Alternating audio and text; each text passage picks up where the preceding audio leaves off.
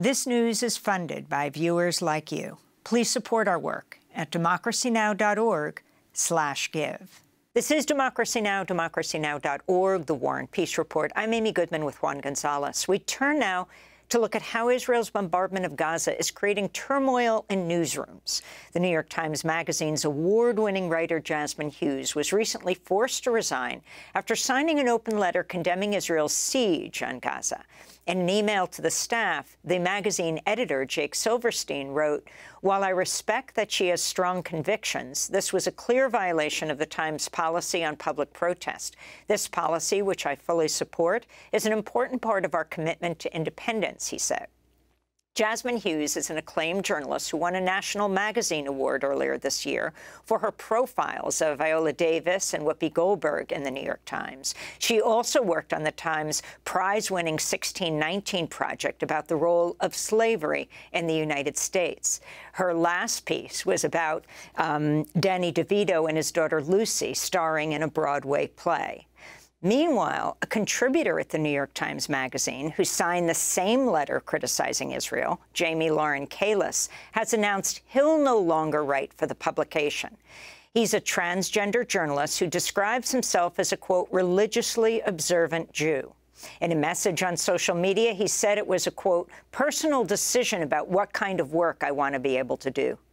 The letter they both signed read in part, quote, "We stand in opposition to the silencing of dissent and to racist and revisionist media cycles further perpetuated by Israel's attempts to bar reporting in Gaza, where journalists have been both denied entry and targeted by Israeli forces. We condemn those in our industries who continue to enable apartheid and genocide. We cannot write a free Palestine into existence. But together, we must do all we possibly can to reject narratives that soothe Western complicity in ethnic cleansing," they wrote. Jazmine Hughes and Jamie Lauren Keiles join us together in their first broadcast interview. We welcome you both to Democracy Now! Jazmine, let's begin with you. Talk about your decision that led to your forced resignation from the New York Times to sign the letter. Why did you choose to sign on? I signed on to the letter as mostly a conscientious person. I felt so overwhelmed by the media that I was seeing, the reports that I was hearing, and I don't purport to be an expert on the situation by any means. Admittedly, I'm pretty belated to the entire approach, and I wanted to personally hold myself accountable. But what really stuck out to me about the letter is that the letter was addressed in part to other news organizations, other journalists that spoke about workplace violations, harassment that people were facing, that spoke about the ways in which the conflict is being covered, and I considered it a conversation within the industry that I wanted to be a part of. And could you talk a little about what your concerns were about how it was being covered by the Times?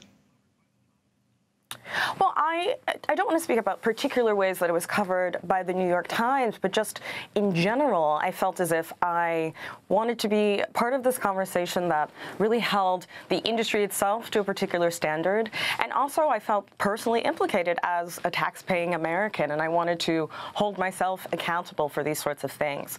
With regard to the Times' coverage, actually, no, I didn't have anything particular about the Times' coverage. I just wanted to speak to the matter at large. And this whole issue, obviously, of objectivity within mainstream or commercial journalism, your sense of how it's been applied over the years? I think that objectivity is a wonderful, beautiful project for a world that does not exist, right? And I think that, I guess specifically within the Times, but in mainstream media writ large, that the recent, diversification of newsrooms has been a great boon, I think, to both coverage and to people's, egos. But what happens when we suddenly have an influx of people with different identities, different experiences, and different wants in a newsroom? I signed the letter rather as an employee of the New York Times, but as a Black person, as a queer person, as a woman, and all these identities have. All of those identities, or all of the communities thereof, have been awarded their rights by agitation, right, by protest. And I, as a person at the core of all these identities, wanted to amplify that effort. And I think that, I'm sorry, that's it. Well, Jazmine, you've talked about the awards you've won for your writing, like the National Magazine Award, being from a very subjective point of view, and that's your power. That's what you win the awards for. Can you amplify on that? Sure. I had won 3 awards during my tenure as a writer for the New York Times Sunday Magazine. One for being under 30, which I am no longer. One for writing a story about coming out as a lesbian, and one for writing these stories on, like stated, on Viola Davis and Whoopi Goldberg. And all of these stories were predicated in some part on my identity. I think the biggest difference, or I guess the biggest note that I want to make, that I signed that letter as a magazine journalist, right? I wasn't working in the newsroom. I wasn't doing the sort of stories where you take the sort of like distant, authoritative stance where you are presenting unbiased and filtered facts.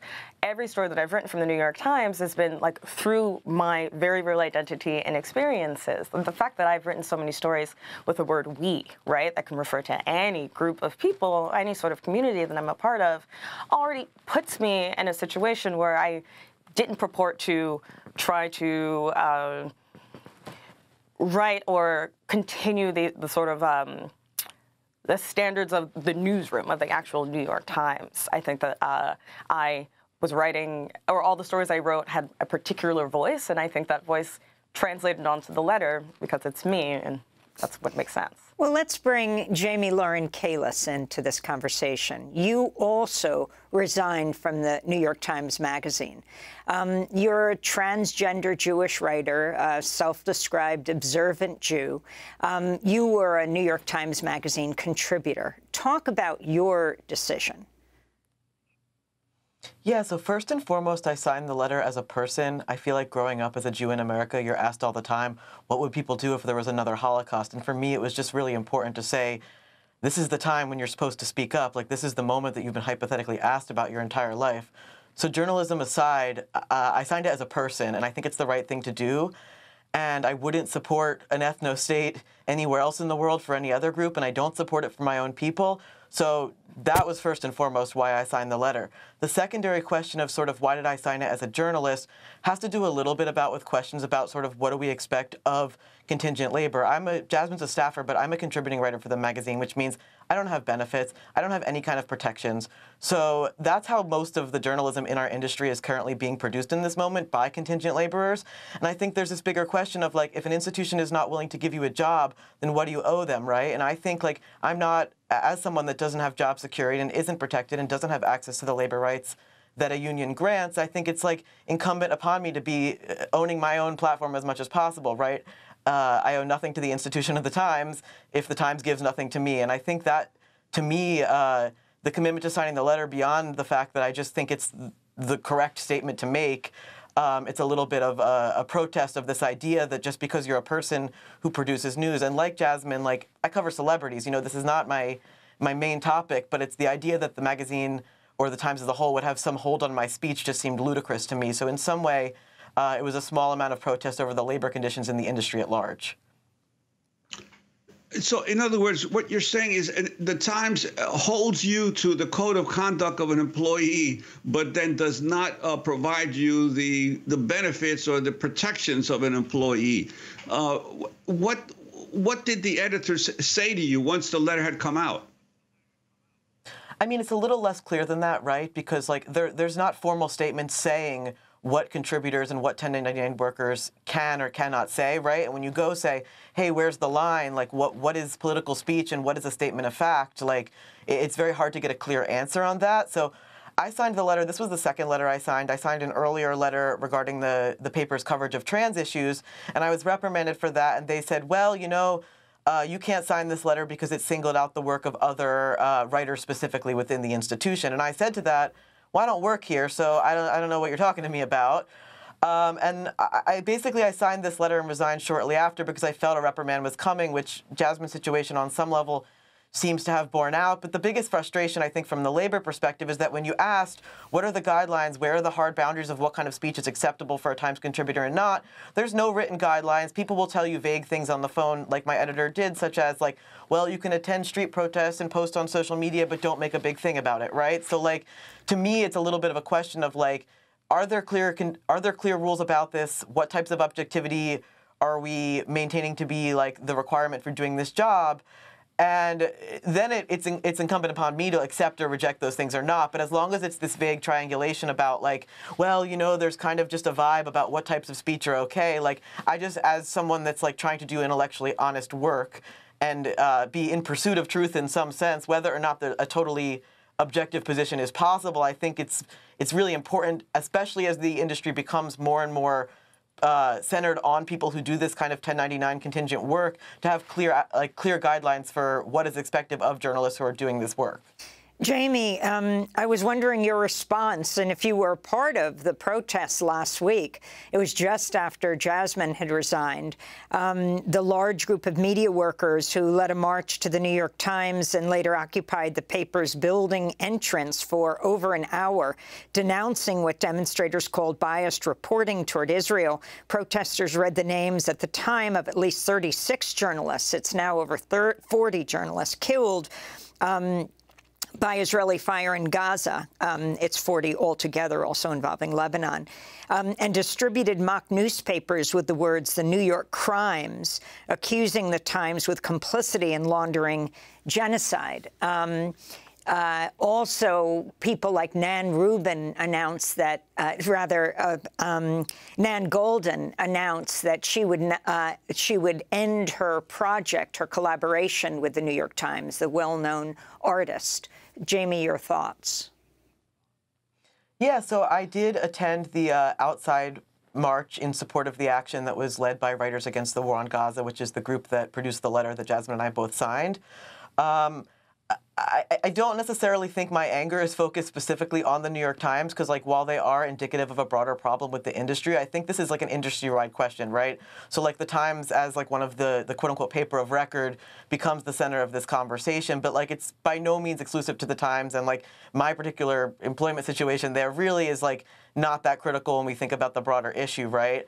To me, the media questions around it, right, it's like critical thinking skills that journalists would be expected to apply to any other situation, right? And cover stuff like providing historical context or thinking about, like, the semantics of, like, power within certain language that's chosen, even things like the Times naming their vertical the Israel-Hamas war versus perhaps, like, the Israel-Palestine war or the Israel-Gaza war, right? There are all these choices that are being made. Things like, I was really, really disheartened to see the CNN embed with the IDF, right? Like, there are all these ideas about, like, journalistic objectivity, but then when it actually comes down to the level of, like, news being produced, things we would expect of news coverage on any other topic are totally being forgotten here. And I just think, like, any attempts to silence journalists' pushback to this, it seems to me to be, like, in some way an endorsement of Israel's actions, right? So, like, I think that but beyond a ceasefire, which is my personal demand, as far as an industry demand, all I'm asking for is fair, reasonable coverage that you would expect of any other topic. Well, I want to thank you both for being with us in this first broadcast interview you've done. Jamie Lauren Keiles resigned from the New York Times Magazine, as did Jazmine Hughes. Jamie Lauren Keiles is a contributor, and Jazmine was a staff writer for the New York Times Magazine. Democracy Now! Is funded by viewers like you. Please give today at democracynow.org/give.